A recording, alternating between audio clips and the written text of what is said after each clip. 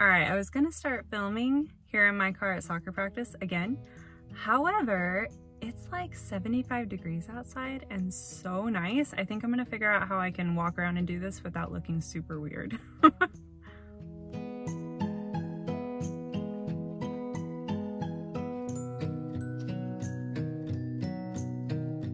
right, I've never filmed like outside in a public place like this before, so hopefully it's not too awkward. Ooh, this is nice. There's like a nice, quiet, more secluded part of the path ahead. Let me turn you around to see. Oh, I can't turn around while I'm filming. Whatever. It's really quiet and pretty, so we're gonna go this way. Did you hear that? That's a woodpecker. That was so cool. I hope it picked up the sound. All right, so here we go. It's beautiful outside. We're gonna take this out here and go for a walk. There it is again. So cool. As I'm sure you are well aware, everyone on YouTube and Instagram and all over the place, they're all doing their curriculum pick videos, okay? And so I was fixing to do that myself and share with you what I want to use next year. However, as you probably noticed in my science picks video where we're brainstorming science together, I'm just really undecided. I started thinking, what if we just don't do any science at all next year? Is that crazy? Is that crazy to just do no science for anyone? So there are a few reasons that I think we may actually just skip science altogether next year, and I'll share those in just a minute. But first, if you're new to my channel, welcome. Thank you so much for checking me out. My name is Cassie, and we are wrapping up our 6th year of homeschooling.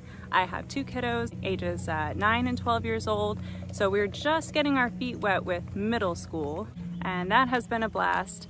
But so for next year, okay, let me just get into it.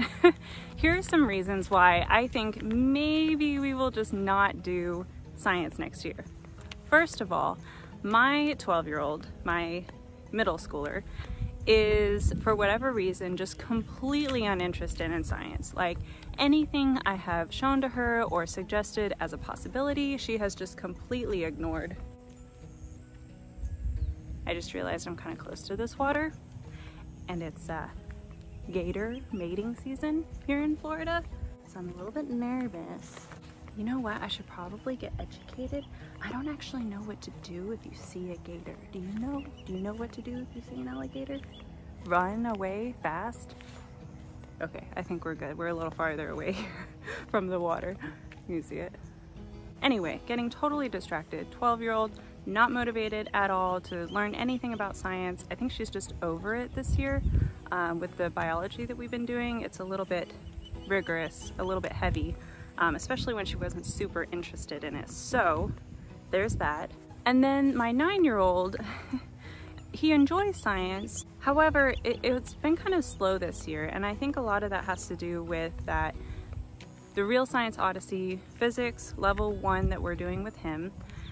It's, you know, it's teacher intensive. You know, I have to do the labs with him and, you know, go through the reading with him. I think that just kind of bogged us down because he had to wait until I was available. He had to wait to do it with me, and he just kind of wanted to get done with his day, you know? But I realized that for him, he has actually covered all of the major science topics. Okay, he's already covered life science. Basically we've done all the level 1 sciences from Real Science Odyssey for him. My daughter did not do physics because she did her own thing this year, but he has done all of them. So I noticed what a lot of people do, a lot of curriculum companies do for middle school science is they kind of like touch on all those sciences again and do like a general science that covers everything for a couple of years. So because that may be what we wind up doing when he gets closer to middle school, I'm thinking like maybe taking a year off of science for him wouldn't be the end of the world, especially if he's not like really gung-ho about any particular science topic, which he's not. So why not just, you know, take a year off? Another problem is that we had some time issues this year. We got a much later start on school than we normally do. We normally start like early July-ish. And because of our move from Texas to Florida, we didn't start till like the end of August. So that was a lot of time that we, you know, didn't get to work on our stuff. And with both science courses, they kind of took longer than they probably normally would have. I don't know if it was them or the RV or me, but regardless, they're not going to finish their science this year, which is totally fine with me. I don't even care. We'll just pick it back up where we left off after the summer break. So if we're doing that anyway, I don't see us picking up a whole another science curriculum after we're done with those. So with my son, I'm thinking if he is done with his physics and he has something else he's interested in, maybe we can do like unit study style stuff, you know? Sorry, I had to wait for some folks to pass.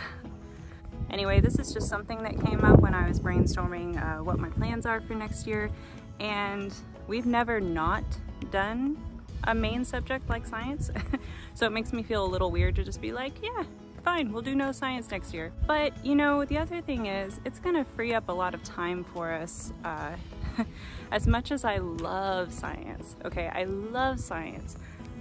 As much as I love it, I think it was one of the more time-intensive things that we did. And you know, you have to have all your materials and things organized, and it takes a little bit of planning and work. Without that commitment already, it might free up a lot more time to focus on some other skills that we're working on. My son especially, my 9-year-old, is not behind. I don't know. I don't even have anything to compare it to.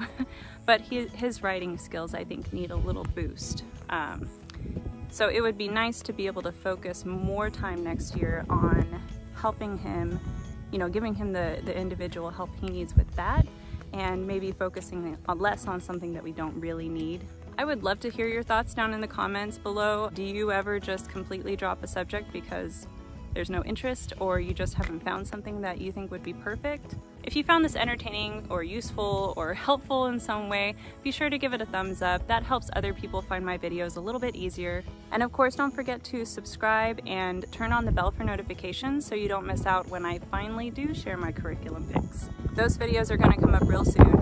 I also have something kind of big planned in the next month or so. I'll start rolling out a planning series. So if you're new to homeschooling, or you feel like you're stuck in a rut and you need some help kind of getting organized, stay tuned for that, because I'm going to help walk you through how I go from one year to the next and the steps that I take and the planning process to get us ready for a new school year. Thank you so much for watching. I appreciate it. Bye. Ooh, it's windy going this direction.